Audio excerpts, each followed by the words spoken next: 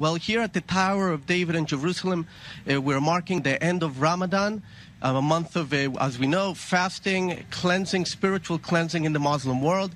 And, well, we have obviously a guest of honor here in Jerusalem, Pak Yahya, the Secretary General of the NU, the second largest Muslim organization in the world.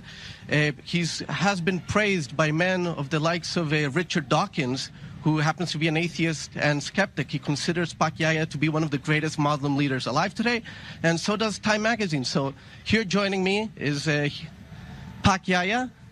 Thank you very much for joining us. My pleasure. Tell me, this is your first time in Jerusalem?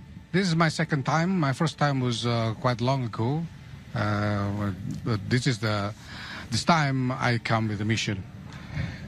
What's your mission this time? We saw some headlines saying that you're here also to call on a two-state solution.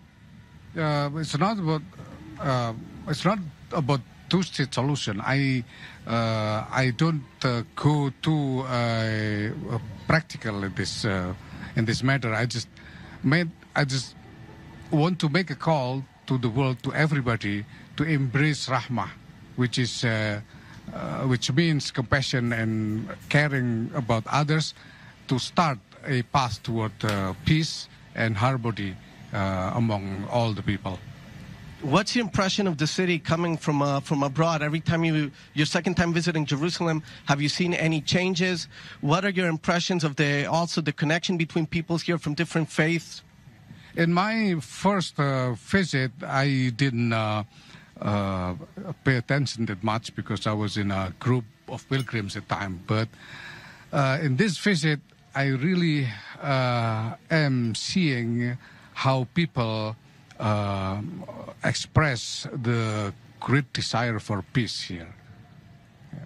Unlike a neighboring country, Malaysia, which their passport says you're not allowed to visit Israel, Indonesians are allowed to visit Israel, but there's still also a bit of mistrust regarding visits to Israel. How do you feel? How do you explain your visit to people back at home regarding your visit to the Holy City?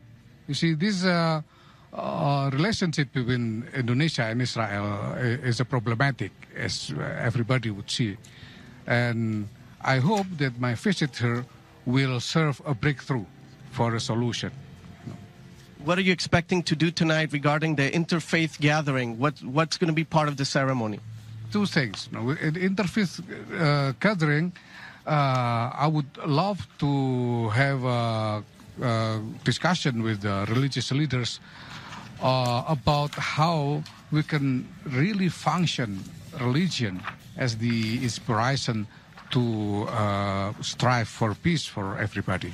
And the second thing is a great, very important event where many people will gather here in this place. This is a place where, all religions share the legacy together, and people will gather here to sing together, to express the deep desire for peace. And this is very important for the whole world to see and to witness that everybody here, the Jews, the Muslims, the Christians, we all want peace.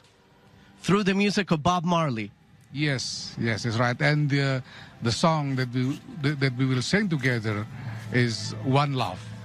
Thank you very much. Thank you very much, Mr. Pak Yahya, for this interview. Secretary General of the NU, like I said, the second largest Muslim organization in the world with 60 million followers, offering an alternative to Wahhabi Islam, Sunni Islam,